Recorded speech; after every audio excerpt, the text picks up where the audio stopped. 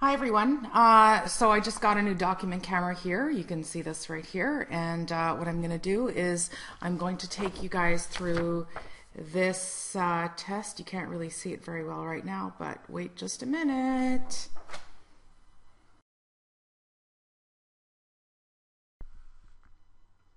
All right, so here it is, folks. This is the view that you're going to get now, which is quite nice compared to me just holding it up. So I'm going to take you through test 4, and you're going to have a lot of choice here in terms of what you want to watch, if you want to fast forward through some stuff, or if you want to pause and try the question yourself before moving on, or if you want to rewind and watch it again and again and again. I hope you guys make use of this video and enjoy it. All right, so the first thing we're going to do is we're going to go through outcome R3. We're going to look at quadratic functions in vertex form, and let's get started. Okay, so the first question here asks you to go through this parabola. So you've got a quadratic, y equals 3x minus 2 squared minus 4. So if you remember from class, we had y equals ax minus p squared minus 4. And the vertex for this would be p comma q. Sorry, here I should have had a q there. So we've got a q. Now our p value, that's the x value of our vertex. And this is now a point, right? So if we're looking at this here, our x value is going to be 2, and our y value is going to be that negative 4. So our vertex, now this is a coordinate point here, so please make sure you have these brackets, or else it's just two numbers floating around in space with a comma in the middle. Doesn't really look very nice, doesn't make much sense, okay? So those brackets are very important.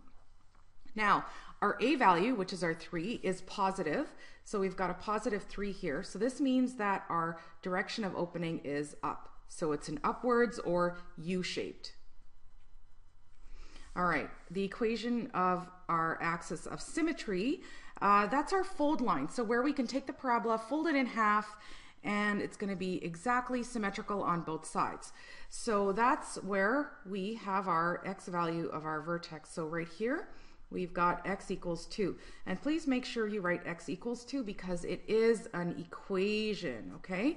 And that's this line right here when we run up and down. So I'm going to put a dotted line right here, and I'm going to actually label it x equals 2. So please make sure you have a dotted line, and let's just kind of go past the graph a little bit just to make it nice. While we're here, why don't we plot our vertex as well? So I've got our x equals 2 and y equals negative 4. So I'm going to go right down to here. And you notice right here, folks, how it says label 3 points clearly on the graph? That means right here, I'm going to label this point, and I'm going to say that that point is 2 comma negative 4. That's my vertex. All right. Our minimum. So our minimum or maximum, well, this one doesn't have a maximum. Our maximum's technically going to be infinity because the parabola just kind of goes up and up and up forever and ever. So there's no max, it just goes on to infinity. Our minimum is the lowest point of our graph. So this vertex is going to be our lowest point on the graph. So it's going to have kind of like this type of shape right here. Now our minimum is our y value of the vertex, so that is at negative 4. So when y is negative 4, that's our minimum. So the point, so we can just say y equals negative 4 right there. Now our y-intercept, that is where our parabola crosses through this y-axis. Now, if you notice what the value of x is right here, that's going to be 0. So you can set x equals 0 and then solve for your y. So I'm going to do that right here, y equals. Now make sure when you're doing this, you take care of order of operations, okay, and don't just guess. So we've got 3 times 4 minus 4, that's 12 minus 4, and that gives us 8. So the y-intercept is going to happen at 0, 8. Let's plot that point right now. That's over here. And hey, that's another point. So let's label it. Put 2 brackets around it and a comma in between both of the numbers. 0, 8. All right, now I can get my third point here by hardly even working for it. So I notice that I'm 2 away from my axis of symmetry. So why don't I just stay along the same y value and go 2 along the other side? And then that's going to give me my third point that I require, and that lands me at 4, 8. Okay, so now I've got 3 points, and I can, oh, I got a little happy face here.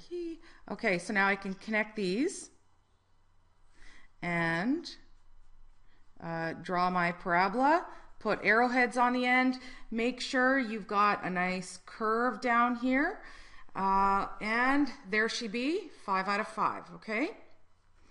Now this question here, describe in words and justify. So you want to use some words and you want to justify 4 defining characteristics of this quadratic function. Okay, so first off, I'm going to notice here that this a value, so my a value is positive. Okay, so that means that because my a value is positive, that means that my parabola is going to be opening upwards. Okay, so it's going to be a U shape. All right, so my a value, let's keep talking about our a value. Our a value is, it's 1/3. So that means that it's between 1 and -1. And that means that my parabola is going to be wider than my x² parabola.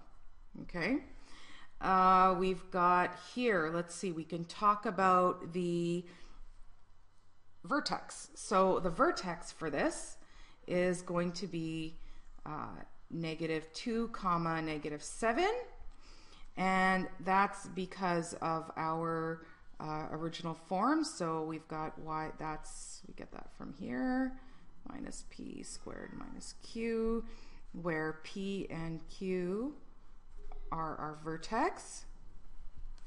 Let's see, we've got our, we're going to have a minimum because it opens, I should write because, not therefore, because it opens up.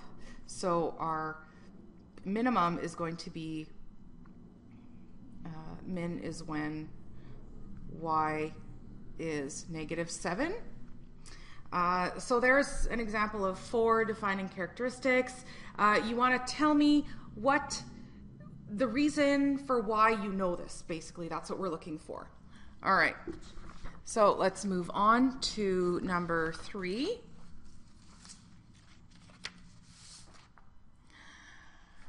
Okay, so for the graph below, state the range, the domain, and the vertex. Okay, so here we have no equation. We've just given you a graph. And the first thing that I notice right away actually is this answer right here. This is my vertex. So just be careful when you're looking down. Sometimes if you don't follow the line nicely, you might misread the coordinate point. So right there, that's -4. So my vertex is -4 and my y value is 10. Okay, so I'm going to write the answer for my vertex first to make sure you have your brackets and your comma. Keep everything nicely or else your numbers are just floating around in mid-space. Now the domain is actually pretty easy for all of these. It's the same for parabolas. You notice how this kind of keeps going that way, this keeps going that way, so you can actually put in any value of x. Any value of x, you're going to be able to read a y value. So no matter how big you get on the sides here, you'll always be seeing a value of x. So that makes the domain x such that x is always an element of the real number system. Okay, so that just means that any value, any x value that's real, goes in and we'll get an answer. Now for our range, that's going to be our y values that we're caring about. Now, you notice how this parabola stops right here and it never actually goes beyond up into this area. So we're looking at this point right here. So that's where our y is 10. So do we have values above 10? No, the graph never goes there, right? So our range is going to be y is less than or equal to 10. So y values less than or equal to 10. I'm never going to be able to get a number. There's no x value that I can put into this graph and read off a value of y that's going to be bigger than 10. Okay, so there's your range, your domain, and your vertex. Now the second part of the question here says determine the equation that describes the quadratic function in vertex form. So we know this general form right here, x minus p squared plus q, and this p and q stands for the vertex, right? So we know our vertex is negative 4, 10, so we've got that there. So let's just plop that in, x. So notice here I'm going to have a plus 4 because I've got a negative 4 as my p-value. So you got negative, negative, which turns it into positive, plus, oh wait, instead of this q, I should have written 10. Okay, so now here I've got an equation, except for the fact that I need this a value. I don't have a number for a. That's really important. I need to figure that out. That's what this whole question is about, is can you figure out what that a value is? What do you have in your tool bag that you can find me what that a is? Now notice here I've actually labeled a point so that we can all read nicely on a graph what point lies on the line. Technically you can use any point on this parabola, but sometimes it's hard to read an exact point. So I made sure that the program plotted a point for us and gave us the coordinate that actually does lie on. So what I'm going to do is I'm going to use 0, 6 from the graph. Okay, and I'm going to see, notice how that's an x value, that's a y value. I'm going to substitute a 0 here for the x and a 6 for the y. So a little nicely, if I write it out, I get 6 equals a, and that's what I'm looking for, so that's good. Plus 4 squared plus 10. And then all I want to do is I want to solve for my a. So I've got 6 equals a. Let's just square the 4, so then that becomes 16 plus 10. Okay, so now from here, I'm going to solve for, solve for a. So let me just rewrite that up here. 6 equals a times 16 plus 10. Subtract 10 on both sides. That gives me negative 4 over here.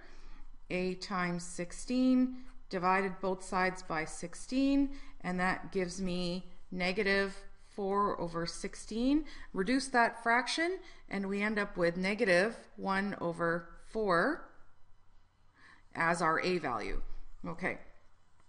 Now I need room to actually write the question, write my final answer down. So I've run out of a little bit of room. Let's see. Okay, so let's just kind of write it on the side here. Sorry if I'm making you dizzy. I'm going to pick a new color just so that we can have it nicely written over here. And okay, you know what, I'm going to flip it over. So take this, what you have here, and basically I'm going to keep my y and my x as y and x. So I've got y equals, I'm going to use the value of a that I found right here, and I'm going to replace it right here in my a. So I've got x plus 4 squared, and then plus 10. So this is the final answer that we're looking for, and that's the final answer to the question here. So that's the equation that describes the function in vertex form. right here. You got to have all of the elements. Make sure you plot back your y and your x so that it works for every point that you plug in there. Okay. Okay, now convert this function, number 4, convert this to standard form. Basically, this is an exercise in expanding, following your order of operations. So let's go take it from here and see how it goes. So I've got y equals 1/3 x plus 2 squared minus 7. Well, this x plus 2 squared business, this just means 1/3 x plus 2 minus 7.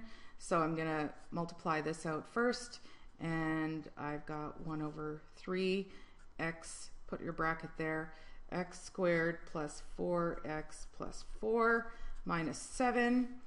And then I'm going to run my 1/3 through to each guy. Okay, so I've got 1/3 x squared plus 4/3x plus 4/3 minus 7. Okay, so I'm almost there, right? The only thing I need to do is I need to simplify this part here because those are like terms. So my final answer is going to be, here, I'll just write it over here, y equals 1/3 x squared plus 4/3x minus 17/3. Okay. All right. So let's look at the next question. Right here. This is completing the square so that we can get to vertex form. All right. Our first question here is y equals 2x squared plus 6x plus 7. And we're going to start with just rewriting it and spacing it out nicely so that we can set up for our completion of the square. Okay, now it's a good idea to factor out this -2 here, factor out of this part, this first part that we've bracketed off. So we're going to get -2, and then what's left inside is x squared minus 3x, and I'm just going to leave the space there for effect and have a plus 7. Okay, now so in here what we want to do is we want to complete the square. So we want to create a perfect square trinomial in here that we can write into the x minus p squared form. Okay, so the way we do that is we look at our 3 right here, and I want to divide it by 2 and square it. Okay, so it's going to be 3/2, and then we're going to square it. So 3 squared is 9, 2 squared is 4. So to complete this square here, we have plus 9/4. Now, every time if I've added a new term, right? So I need to balance my equation by subtracting the exact same value of that term. Now, you have to note that the actual value of this here is not just 9/4, but in fact, because we've got this -2 out here, it's -2 times 9/4. Okay, so we've got -2 times 9/4. So the actual value of that is -9/2. So this is what I really added on there. Okay. Right, so now that I've noticed that the actual value of what I added on here was 9/4 times 2, so it's -9/2. That's what I added on. So I can only add zeros, right, and not change the value of things. So I need to make sure that I add a 9 over 2. Because this is negative 9 over 2 that I've added, I need to add a positive 9 over 2. Okay. So now that allows me to go on to my next line. I've got negative 2. And right here, I can factor this. If I were to factor this, I would end up with x minus 3 over 2, x minus 3 over 2, plus, and then, combine these two. That's 23 over 2. All right, so I can rewrite this as y equals, please make sure you have your y equals, x minus 3 over 2 all squared plus 23 over 2. Okay, so this would be your final completed the square for that question. Okay, and our other question here has the negative 1/2 x squared minus 6x plus 4. So I'm going to do the same thing. I'm going to go y equals negative 1/2 x squared minus 6x, have my brackets, space it off, and put my 4 out there. Then what I'm going to do is I'm going to factor out my negative 1/2 out of these first two terms. I end up with x squared, and then notice this here, right here, plus 12x. All right. You want to make sure that when you go back, when you multiply this back through, you end up at your original. So if I multiply this here, negative 1/2 times x squared, I end up with negative 1/2 x squared. If I multiply negative 1/2 by 12x, I end up with negative 6x. So just be careful about this. Make sure you're thinking about how fractions work and things like that for that part right there. So now I've got to complete my square. So I'm going to add on, let's see right here, I've got my 12 divided by 2 all squared. That's 6 squared. So I'm going to add on a 36 here to complete that perfect square. And notice again right here, what's the actual value that I've added on? Well, it's this, right? So I've actually added on a negative 18. So to balance it, what I need to do is I need to add a positive 18 right here. Okay. All right. Now going to my next step, I've got y equals negative 1/2 x squared plus 12x plus 36 plus right here, that's 22.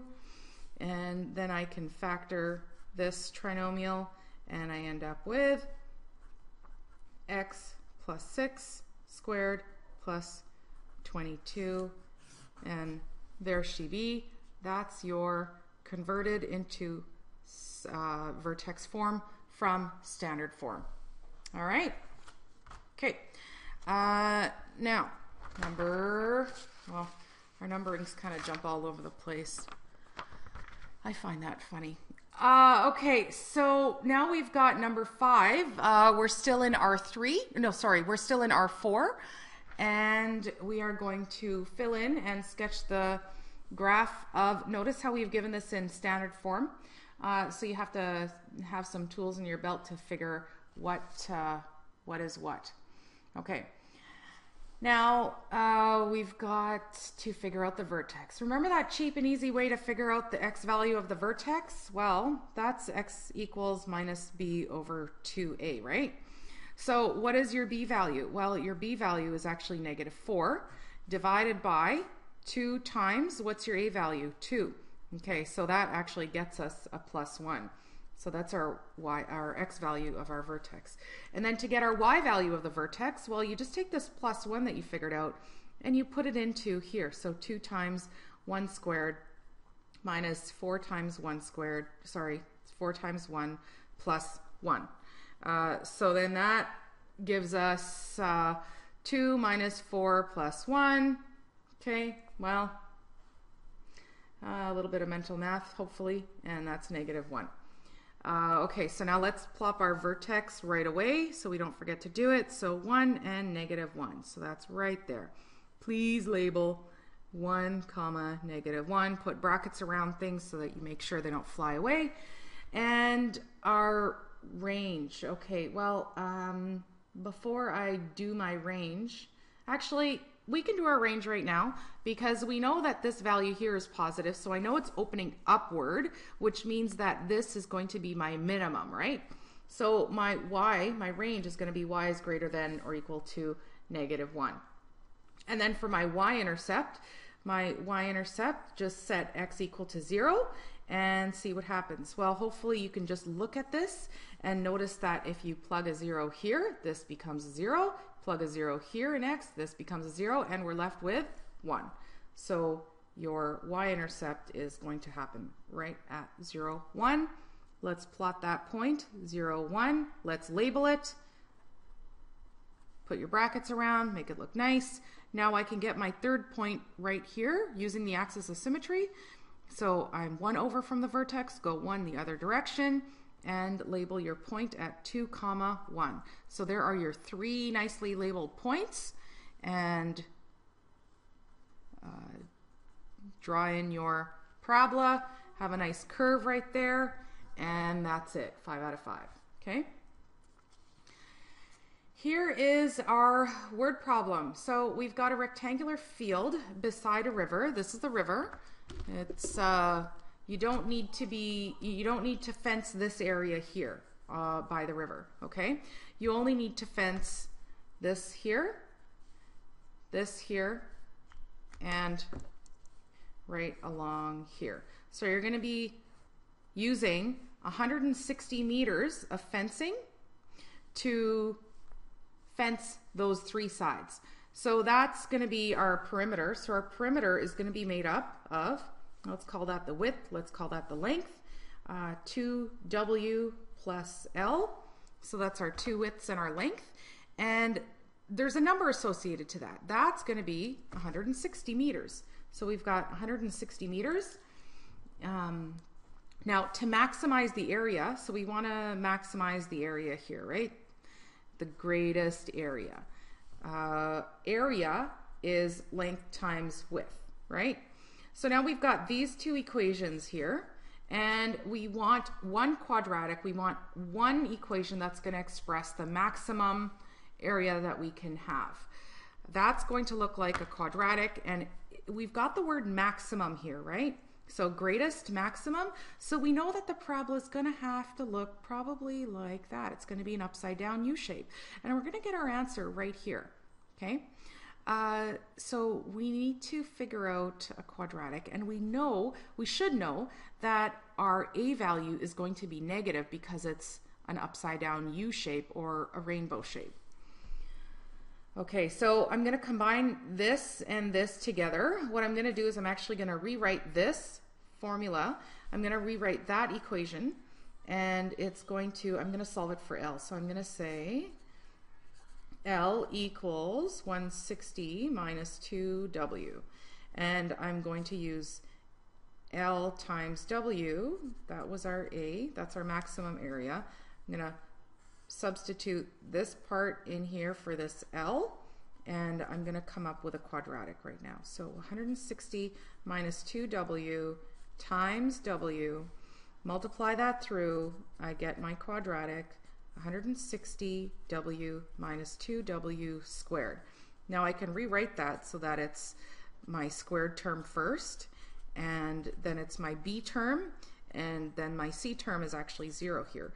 So this is my quadratic that expresses where I'm going to get my maximum. So notice here, that's my maximum, that's also my vertex, right? So we need to figure out what the x value of that is. So I'm going to do it the cheap and easy way. X equals negative b over 2a. So my b value is 160, and 2 times negative 2, that gives me 40. Okay, so what I've actually found here is W. I could call this W instead of X. So that's my width. So my width is 40. And if I use 40 here, and I use 40 here for my width, what's left over? So I've used 80 of that 160, and then I'm left with 80 there. So my length is 80. Now, the dimensions is going to be 40 by 80 meters for my greatest area. Now, my greatest area is actually going to be 40 times 80 meters squared. Okay? And that's 3,200 meters squared is the greatest area. Okay, so, but this is what the question's actually looking for right there. All right. Okay. So now we're going to move on to T3. So T3, that's our sine and cosine law and all that kind of fun stuff. All right, so right here, determine the measure of x to the nearest tenth of a degree. Okay, so right here, first thing you want to notice is what you're actually given in the triangle, okay? So you're given three sides, so you've given this side, and this side, and you're asked to find an angle. All right, we know that cosine law deals with three different sides and an angle. So we've got our formula a squared equals b squared plus c squared minus 2bc cos of a. So let's call this angle A, angle B, angle C, and then everything just kind of flows from there. So we've got our B and our A. Okay, so let's substitute our numbers in. So I've got 16 squared equals 20 squared plus 27 squared minus 2 times 20, 27 cos of A. And this is what I'm hoping to solve for, is my cos A, so I can find my angle A. All right, so now just make sure you're real careful with the arithmetic at this point. Make sure you're following order of operations. So you've got 256. I'm going to just square everything and move it over at the same time just to save a little bit of time, and that should all equal cos A. So now I've got cos of A equals 873 over 1080. Then you want to do your inverse. So your angle A equals cos inverse of 873, 1080. Plunk that into your calculator all at the same time so you don't have any rounding errors. Just so you know, it should be, make sure you're in degree mode, okay? This. And I never figure out that number and then type that number back into my calculator, because I'm going to end up with a bit of a funny number if I do that. So if I just use my answer function in my calculator, I can get that it's 36.1 degrees. All right, so nearest tenth of a degree means 1 decimal place, like that. Okay. So this question here says if your angle Q is 40 degrees, your R is 50 degrees, and P is 23 centimeters. What is the angle, what is the length of Q? So we're trying to solve for this. So a bit of an issue because what I'm given here isn't quite fitting my sine law that I normally have, right? So I actually need to go out and figure that this P angle is 90 degrees. So now I could actually use sine law, or if you notice that this is turns into a simple trig question from grade 10, then great, you can just use, you can just notice that this is the question. It turns into a very simple question like that, right? So you got sine of 40 degrees equals x over 23, and x equals 14.8 centimeters. So that was kind of a little, if you noticed that, then hey, great, kudos to you. If you didn't notice that, then you would have gone and done something like this. So we've got Q over sine of 40 degrees equals 23 over sine of 90 degrees, and then you've got Q equals 23 times sine of 40 degrees over sine of 90 degrees, which is really just 1, so 23 times sine 40 degrees, and Q equals 14.8 centimeters. To the nearest centimeters, if you were to round, then we'd have 15 centimeters as our answer. All right. Okay. Now, the next question is our ambiguous case question. Okay, so here we go. Now, when we talked about ambiguous case questions, we always mentioned how it was a angle side side. So you're given an angle here. Okay, you're given two sides here.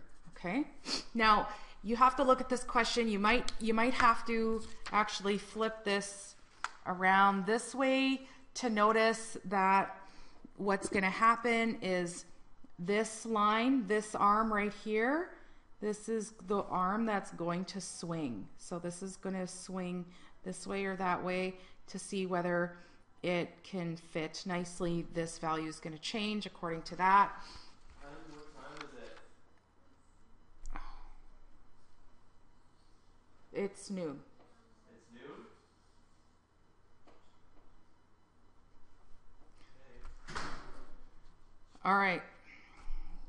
So let's do this and figure out our first case. So our first case here is sine of C, 49 over 49, sorry, and sine of 25.3 over 33. That's my side B. And sine of C, so I'm looking for this angle now in the first case, and that's 49 sine of 25.3 over 33, whoops, equals 0.63456, and I get angle C equals 39.4 degrees. Okay, so then I can figure out angle A. So angle A is 180 minus 25.3 minus 39.4, and that's 115.3. And that's my angle A. Whoops. So that's important, that's important. And then for my side A. So side A, I'm going to do A over sine of 115.3. That's 33 over sine of 25.33. And then that leads me to A equals 69.8 centimeters. Okay, so that's case one. That's my first triangle. Now, my second triangle is going to be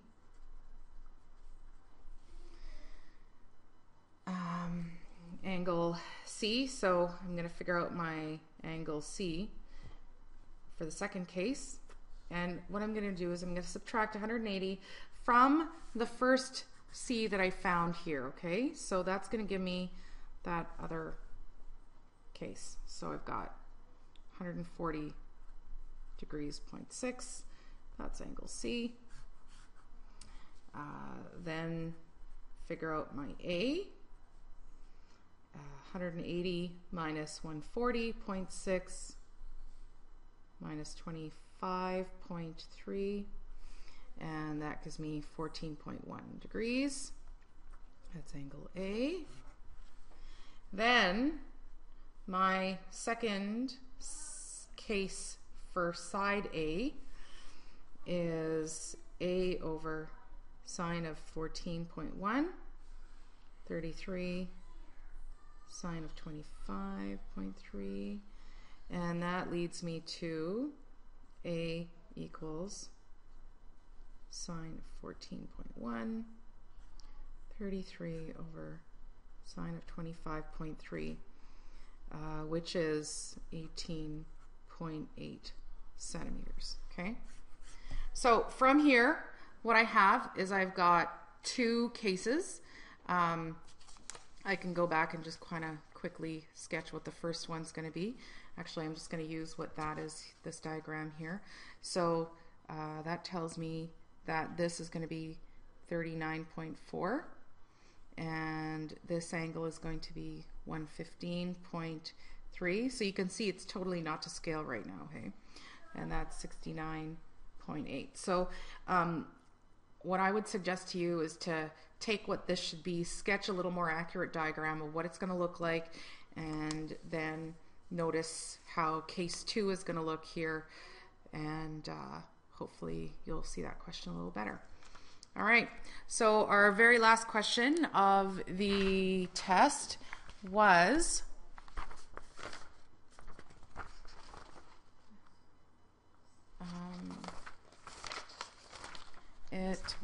now if I flip this over, it's going to look awful because I've written all over the other side. Actually, that's not too bad.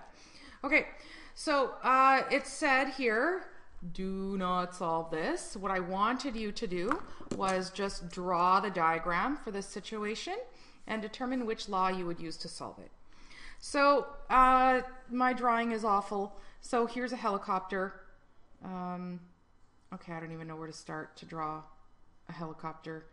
Okay, here, let's see, something like that. And then make it kind of look big. Okay, really, I don't know what this looks like. It's supposed to be a helicopter. Okay, I'm going to write helicopter. Okay, so you're flying in a helicopter, and this is you looking north. So this is you're looking in the north direction, and this is you looking in the south. Okay, so you're flying a helicopter, and you spot a water tower that's 7.4 kilometers to the north. Now, if you're flying in the helicopter, the ground is going to be down here, right? This is the ground. Okay, we could draw some nice little grass here.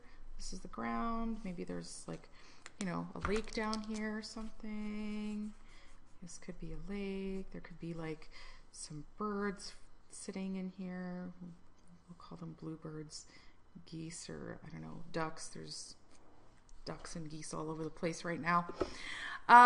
You spot a water tower. Where is the water tower? Is it flying up here in the air? No, the water tower is down here on the ground. So this is your water tower, okay? Water tower. Now, we don't have very many water towers in Winnipeg, but let's just, I don't know, call this the FRC water tower, okay? And then, so it says that it's 7.4 kilometers to the north. So let's say that, so then this is the 7.4 kilometers towards the north. Now in the south, at the same time, you see a monument. So you see a monument. A monument is like a statue or something, right? So let's say we've got this monument of some person, I don't know what, or it could be that monument of that thing that's in front of 7-Eleven, you know, that thing right there, whatever that is. I don't understand what that really is, but it's just some type of structure that you see. So here you see this, and it's 8.5 kilometers to the south, because now you're looking in the south direction, right? So that's 8.5 kilometers to the south. Now, the two monuments, the two things that we're looking at, this tower and the monument here, they are separated by a distance of 11.4 kilometers. So from here to here, that is 11.4 kilometers along the flat of the ground. And the question asks, what is the angle at the helicopter? So that's that angle right there. So we need to figure out that. So we can clearly see that we've got three different sides given. This is going to be our